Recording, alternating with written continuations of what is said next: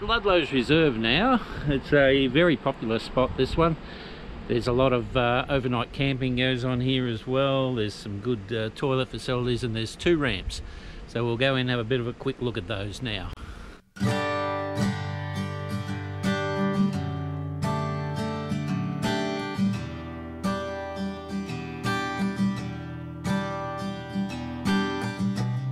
Ludlows Reserve is a popular destination around 16 kilometres from Wodonga. It appeals to both day trippers and overnight campers, with camping officially restricted to 24-hour stays, although some do stay a bit longer. There's 2 excellent ramps, with the main ramp being accessible down to lake levels of less than 10%, so it is generally the one that is used the most.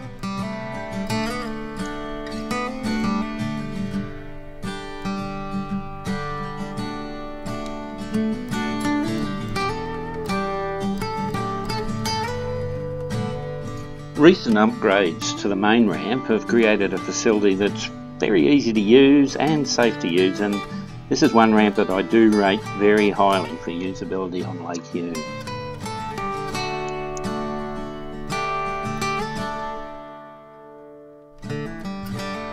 Main ramp at Ludlows here. You can park off to the side. It's a little bit rocky, a little bit lumpy, but you can park off to the side. Interesting though, when the ramp gets down to this point, you'll notice it thins out. That's a bit of a local warning actually, because we're getting close to the usable length of the ramp, and I can tell you that when this ramp runs out, it drops away dramatically. There's been a number of trailers that have been lost over the side here, so just something to keep in mind. If you're ever coming to Ludlows to launch your boat, just check it out. Once the water, as I said, gets down to a point where the ramp starts to narrow down, you want to probably walk out before you back your boat in. Just make sure you've still got enough ramp to launch into. Apart from that, a very, very good ramp. Easy to launch at, good spots to pull your boat up onto the bank as well. Fish species information is provided beside the boat ramp for the species that you can catch out in Lake Hume, and they of course include Murray cod, yellow belly, redfin, brown trout and rainbow trout. So all regulations are there with size limits and catch limits, so there's no excuse if you get caught.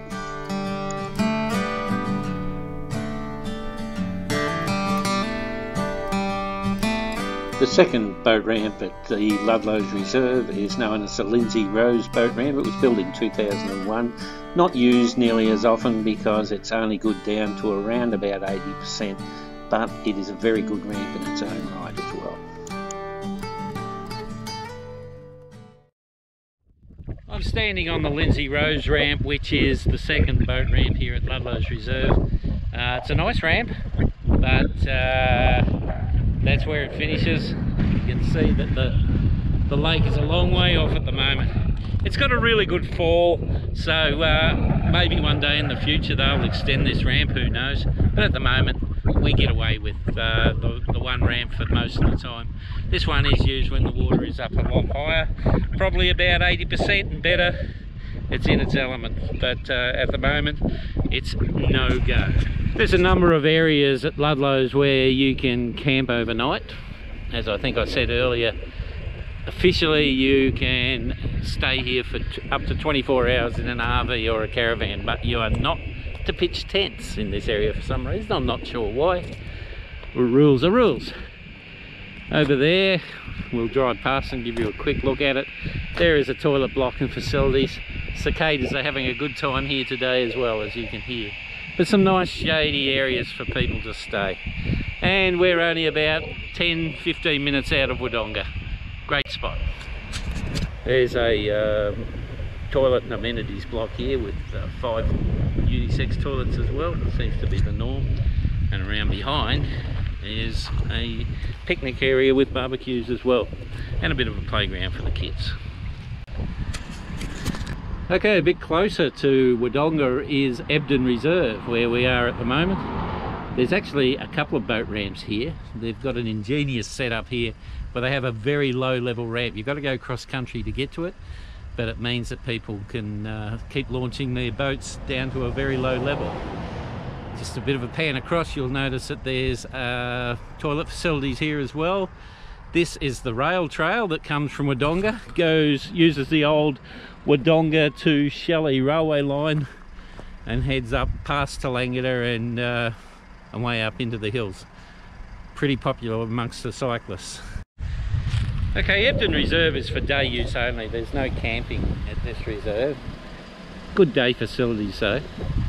This is the main ramp, or the old ramp, as you can see down near the bottom there. It's out of the water, but there's tracks going off to the left, and if I can I'll go down there and show you where they end up, because they have built a smaller ramp down there that can be used when the water is low like this. So let's go and have a quick look.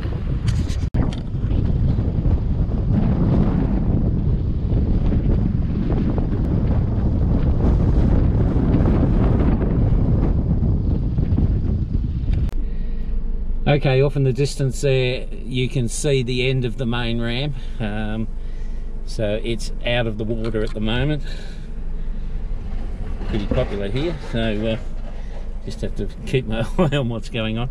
So I'll head off, I'll follow this vehicle here, and that should hopefully take me to the low water ramp.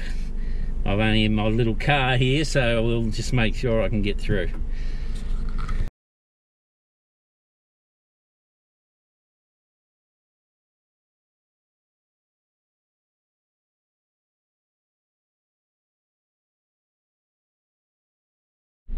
Well, it's been quite a journey getting across to this low level ramp, and I'm not sure whether it's actually out of the water at the moment because I haven't used it since back in June, but we'll keep driving, and I'm pretty sure it's just down here, but things do look different each time you come here. So over the top of this little ledge here, if my directions are correct, we should see it, and there it is. There it is. Only just in the water as we speak. Okay folks, this is the Ebden low level ramp. Way over there in the distance, that'll be our next ramp that we'll be going to in the next episode, and that's Kookaburra Point. Very good ramp as well. Anyway, we're right on the edge of the low level ramp here. If you look back up there, we've driven across quite a bit of land to get here. There's no boats out at the moment on today. So this will be usable for quite a while to come. And it's not a bad ramp. We use it quite often in the winter when the water's low. One of our earlier videos, trolling for big trout in Lake Hume, I think we called it, we launched from this ramp here. So anyway, no need to show you too much. As you can see, this ramp now continues down there, goes for at least another 60 or 70 metres into there, so it's going to be usable for quite a way to come. We expect Lake Hume this summer to keep on falling because the irrigation demands say so. So we're going to end up with a very low lake this year, so this ramp will come into its own later on in the season. Anyway, I hope you enjoyed that, and if you did, please consider subscribing to our channel, and we'll be back soon with the next couple of ramps in the series.